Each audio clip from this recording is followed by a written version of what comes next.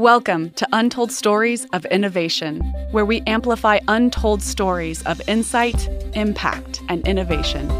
Powered by Untold Content, I'm your host, Katie Trouth-Taylor. Our guest today is Michael Docktor. He is co-founder and CEO of Dock Health. He is also the former clinical director of innovation at Boston Children's Hospital, co-founder at Health Voyager and Hack Pediatrics. Michael, thank you so much for being on the podcast today. Thank you for having me. So first of all, how are you and your teams doing during the pandemic? We're doing well, thank you. It's, as you can imagine, a curious time for everyone. We are fortunate to be a remotely run business operating in the cloud and super comfortable with Zoom. So it's kind of business as usual in many respects for us, but we're certainly in our growth phase, and it's trying times for everyone. We feel very fortunate. Yes, of course. Yes. And I would love to know, what led you from the bedside to innovation, and then, of course, the natural progression into having your own startups.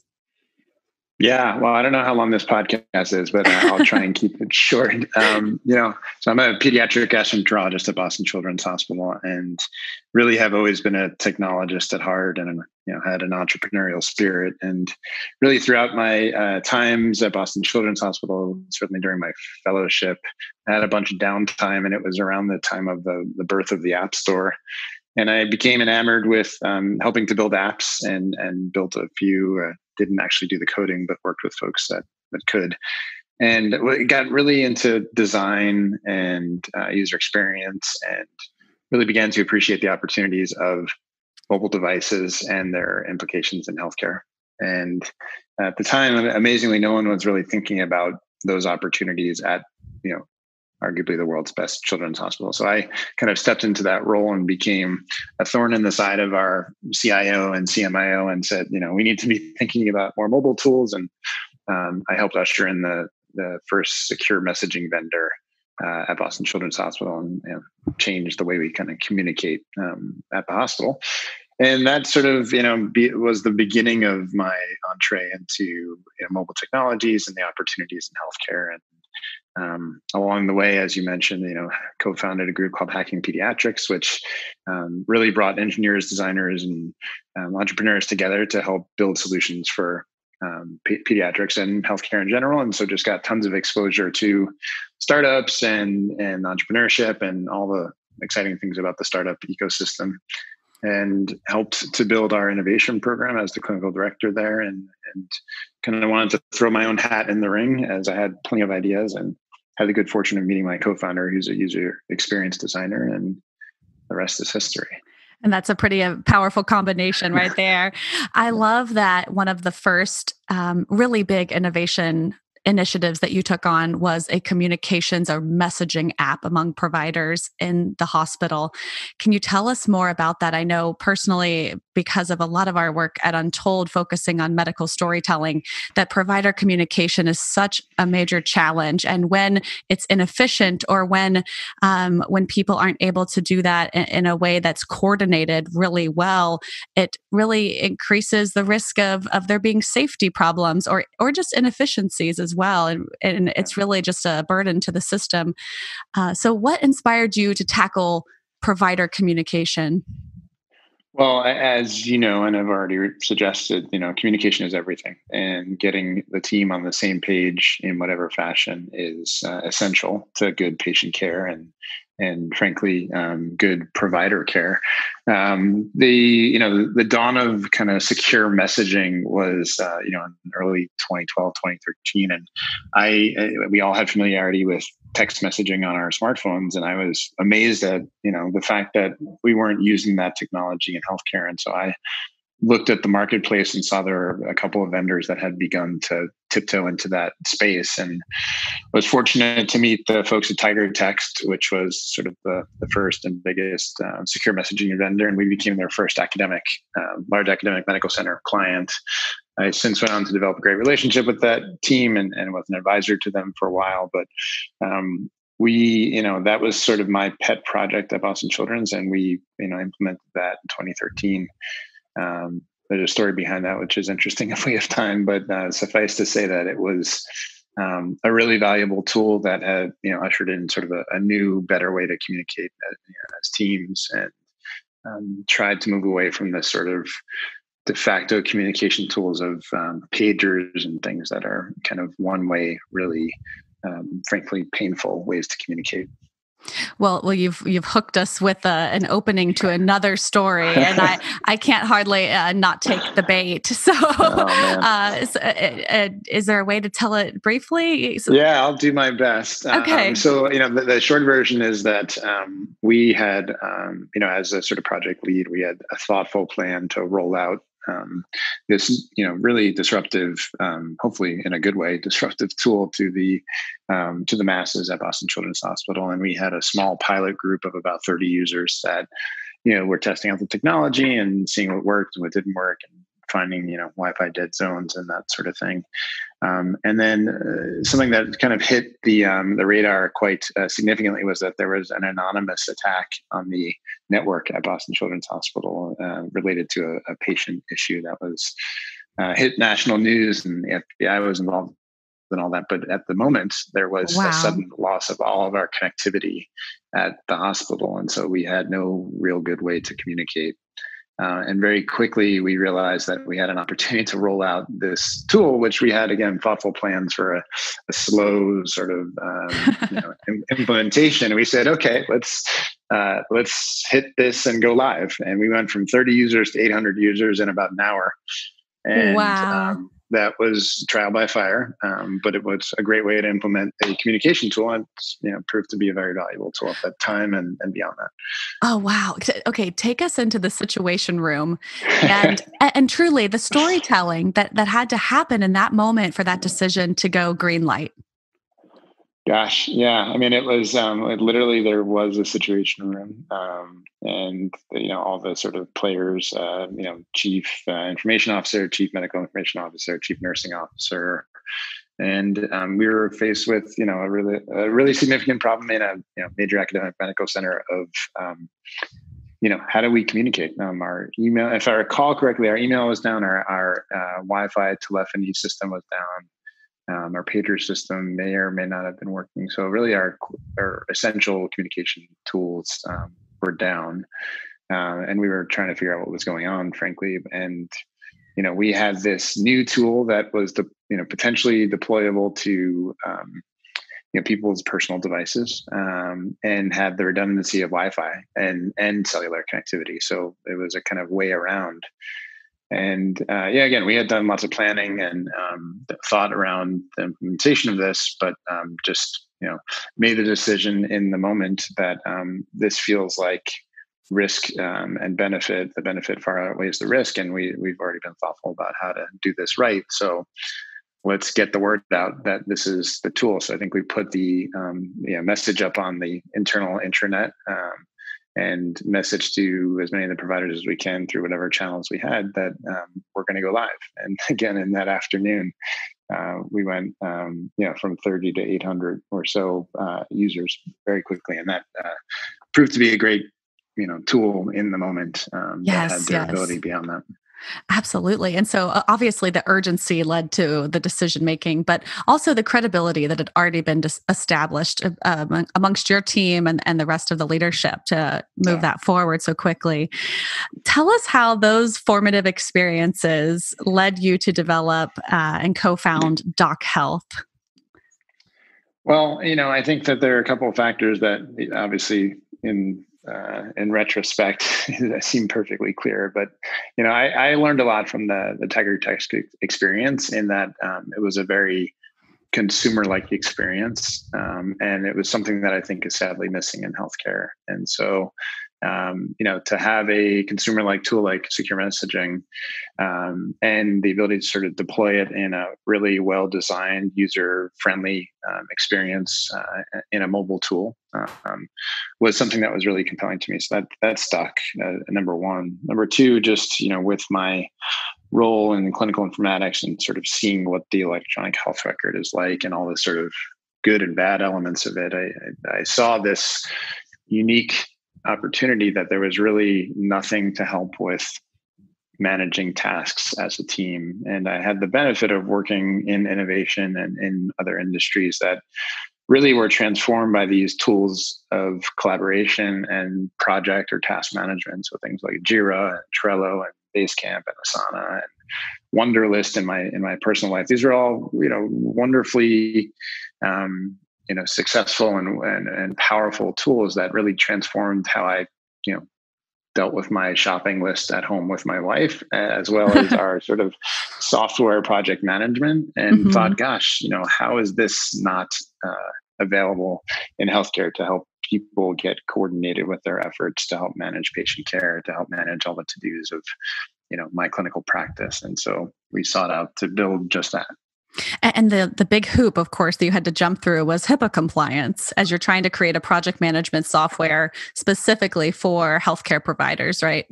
Yeah. So we were fortunate to be, born and raised at Boston Children's Hospital in our Innovation and Digital Health Accelerator. So my co-founder, technical co-founder, CTO, was the former lead engineer of the innovation program, and so he had, the wonderful skill set of knowing full well how to build HIPAA compliant tools within, an enterprise healthcare environment. So that was foundational to our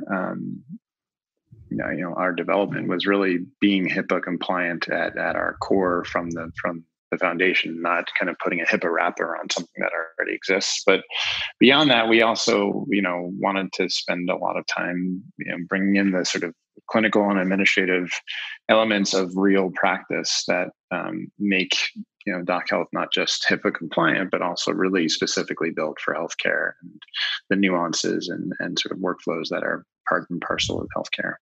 Absolutely. It's something that I really respect about Doc Health is the story. I would call it, of course, you have a strong go to market strategy, but you also have a strong go to market story, if you will. Yeah. And it sort of centers around provider burnout, especially with regard to administrative tasks. We recently did actually create a study around provider satisfaction and burnout, and we studied a lot of the validated tools to measure it.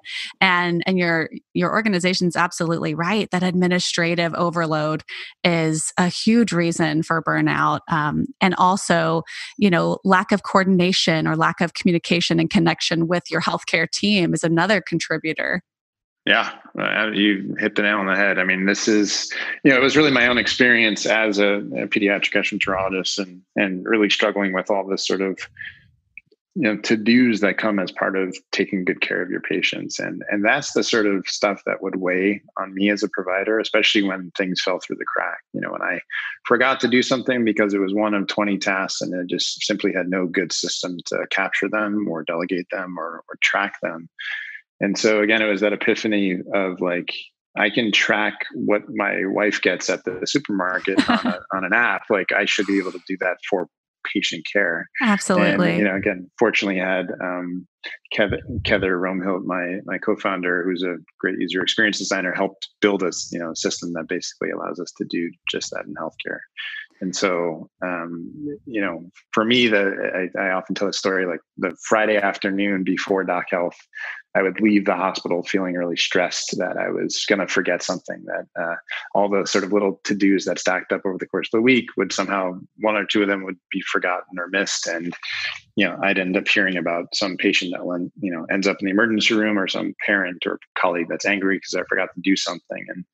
And post Doc Health, in my own practice, I had sort of that clarity of knowing what tasks need to be done, who is responsible for them. And I could honestly leave the hospital feeling much more relief, and that sort of stress and weight on my shoulders on a Friday afternoon was gone, which was a powerful feeling that I really wanted to help other folks feel the same experience. Yes, I'm grateful to hear your sort of personal passion and mission behind the company. And I think that's a really critical part of innovation stories that resonate, is to be able to understand the founders and what inspired them to do this work. And so, hearing about your personal practice and how it changed as a result of this that's powerful stuff. Could you tell us some more of the innovation stories coming out of Doc Health, and actually I'd broaden it too to any of your innovation work, because you touch so many different spaces. So, what other innovation stories or storytelling strategies do you find yourself leaning in on, and you find being effective for getting buy-in or funding or customers? Yeah, there's a lot there. I guess just some resounding sort of messages. As a clinical director of innovation, I tried to help many a hopeful entrepreneur, or many a provider or clinician or researcher try and take their ideas from a concept to reality. And I think, as you pointed out, the storytelling is essential. The ability to communicate clearly what is the problem you're trying to solve. And I think, having come out of an innovation program, embedded within a children's hospital, you see many, many issues that people are looking to solve. And, we spent the early days of the innovation program trying to build solutions to research projects or things that people perceived as real problems. And we found that although we helped build out some of these solutions, they weren't sustainable business ventures, and so they often died on the vine. And so in sort of version 2 of our innovation program, we really sought to not only help providers take their ideas and sort of take them to the next level, but really focus on the ones that had some commercial opportunity and potential for sustainability. And so Doc was kind of one of the early sort of the second phase of innovations. And, it was clearly a passion project of mine. And we spent lots of time validating it and refining it and using the sort of wonderful test bed of Boston Children's Hospital. And then, validating it externally. And so we found that there were people willing to pay for this solution that we had built. And ultimately it became something that was worth actually going to talk to, venture capitalists about, really spinning out a company and putting some real funding behind it to move it to the next level. And so, it's a process. And I think sourcing problems at the rock face and really trying to solve real clinical problems, not in problems. There's nothing worse than seeing, these brilliant, technical solutions to problems that don't actually exist. So, again, having come from a clinical program, seeing real problems, that clinicians and parents and providers and administrative folks are facing, and actually trying to solve them, I think is a powerful process to be part of. It sounds like, of course, you had personal experience with this problem of having so many items on the to-do list, so much administrative work. But it sounds like your organization overall also was constantly listening to the voice of your consumer, right?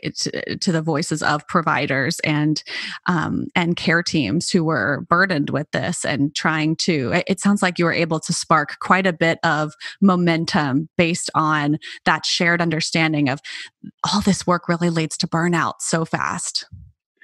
Yeah, it's interesting. I'll tell you, the electronic health records get all the blame for burnout, and this is part of my personal mission, is really trying to.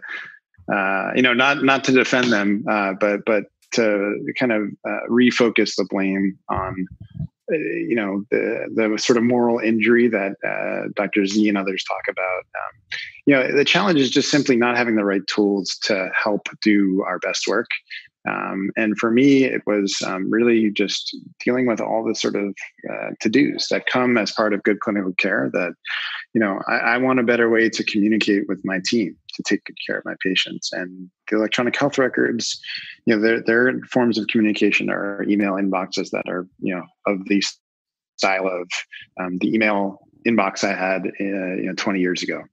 And so, again, bringing in things like secure messaging, bringing in things like secure task management and ways for people to collaborate and communicate in a modern consumer-like way are things that I think we all need. And again, I think the EMRs just get all the blame for all the burnout, but the reality is that it's the lack of the systems. We use Post-it notes and email to do the things that Doc Health is trying to replace. So anyway, I think it's just really supporting the providers with the right tools for the right job. Sure, sure. Can you tell us too about culture change inside of an industry like healthcare where it's a high reliability industry, safety is always the number one concern, and therefore it can be one of a vertical where change can come a little bit more slowly typically. How do you have you noticed certain cultural or systematic changes that had needed to happen in order for certain technologies and certain new platforms to be accepted and implemented well? Yeah, it's a great question, and gosh, there's so much to that. I would say certainly change management is likely difficult in all industries. I think Yes, I feel it that's particularly fair. challenging, particularly challenging in healthcare because of the entrenched sort of workflows and incumbent systems like an electronic health record and email, for example, or post-it notes. But so I think people, my experience, having at least worked in innovation and obviously in healthcare, the sort of clinical enterprise and the administrative and clinical components of that, people are very loath to change, and so. I guess like any innovation, there are the early adopters, and I think finding those early adopters and clinical champions to help kind of really carry your platform forward within a group is always essential.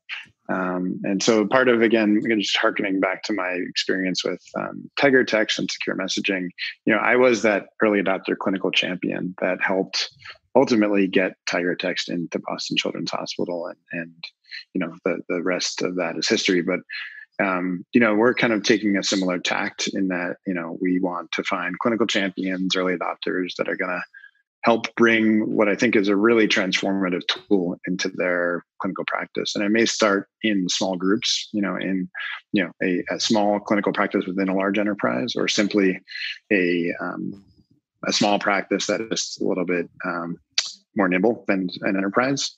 But finding those clinical champions and the sort of early adopters and that grassroots effort, we've really intended to try and make it as easy for those folks as possible to get on board. We've made our app entirely self-service, so they can sign a BAA right through the app, and again, tried to make it really easy and consumer-like, so that minimize the barrier to entry. Absolutely. But ultimately selling into the enterprise and all the sort of death by committee that may occur there is challenging, and we're going to have to face that in the coming months and years as we grow. Sure. Yes, of course. And I think that that's a natural moment of growth for any startup, especially rapid growth one like Doc Health. So I would love, looking back on your years in innovation as a startup founder now, could you share some advice before we wrap up our conversation, especially advice around how to communicate your innovation well and get buy-in? Well, that's it. And again, you ask good questions. I think You have great answers. Well, thanks. I don't know if this one's going to count, but we'll see.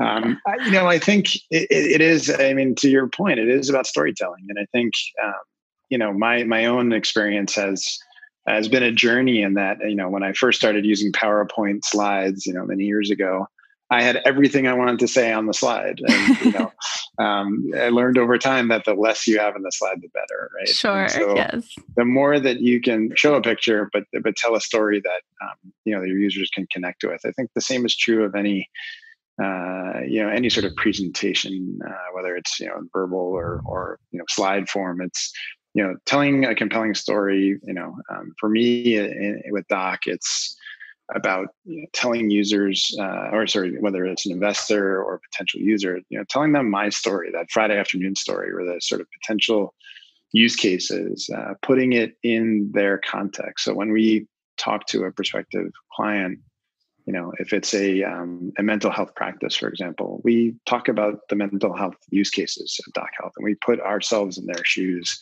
and do our best to kind of communicate a story that is relevant to them. And so I think that is one of the powers or benefits that we have, is that we've got, clinician founded company. Has a basis in the medicine and the sort of communities we're trying to sell to, so that we can tell a compelling and realistic story of, here's the issues that you might be having. Here's how we could help solve them. So I think it's again, as we started off with, starting to tell compelling stories that matter to the recipient, to the listener, and being honest and transparent about, not trying to be a salesman, but just, telling something that you're passionate about. That goes a long way. Yes, absolutely. I couldn't agree more. And I think the thing I'll take away from our whole conversation is just that deep understanding of your audience, of your consumer, the people who you're trying to help solve a problem with or for. Your understanding of their experiences will be the make or break knowledge that will determine your success. And if you can tell that story of the problem back to them in a way that's clear and relatable and compelling to them, then you've really, that's such a key to making that solution be viable in their minds. And so, well, I'm so grateful for the time that we've had together. I also just have to ask one last question, Michael, which is, your last name is spelled Docktor. Did you just feel as though you needed to be a doctor when you were a child? There was kind of no choice in the matter, as you might imagine. No, I don't know. My parents tell me that from like the earliest ages, I was, drawn to science and always wanted to be a doctor.